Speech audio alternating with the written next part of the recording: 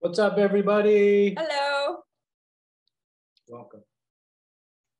What are we doing? What are we talking about? We're going to talk about in this twin flame video, we want to talk really about like our relationship and how much we love being twin flames and harmonious twin flame union and like the joys of it.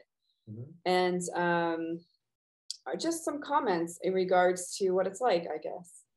Okay. Yeah. And so one thing we were talking about when we were kind of discussing this video was how, you know, we'll get into fights like any couple, all couples get into fights, right? Like, I think there's always things you're working out within your relationship. But what I experienced with Jason is that when we are in these spaces, when we heal them with the mirror exercise, they like go away. It's like it never actually happened. There's no grudge holding. There's no attachment. It's simply like when I heal it within myself, it's gone and we transcend it. And then we feel stronger and we feel closer together, where in other relationships, I would simply feel farther away, and we would have to find ways to feel deeper together or deeper into relationship together. With Jason, it happens very naturally and consistently over time as we heal. Yeah, like in other, when you have like a non-twin flame relationship, I think there's certain things that may become deal breakers, or certain things that you may not be able to get past.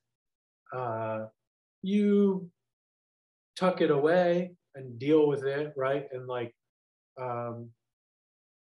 maybe the relationship still continues to go, but like that thing is there, right? In the back of your mind or wherever. It's like, well, one time this thing happened, or this is a regular occurring thing. So I'm not gonna, end anything over it, but like it's present, and it's present.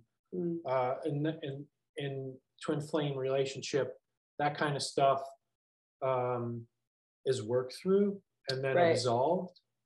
And so like there's never that like lingering thing that's like that could push you over the edge into like a parting of ways or separation. Could, I guess, if you let it get to that, if that's what if you weren't willing to work through it and you let it get to the point where you didn't want to move through it, then sure. But you work through it together and you transcend it.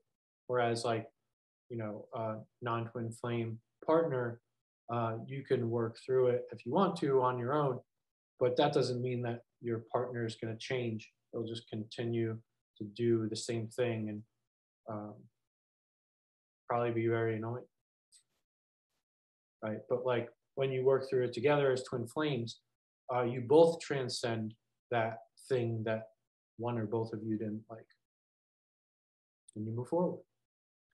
Yeah, it's pretty awesome to know that you just need to do the mirror exercise and heal what's coming up. And when you're with your twin flame, it'll just result in deeper and deeper love.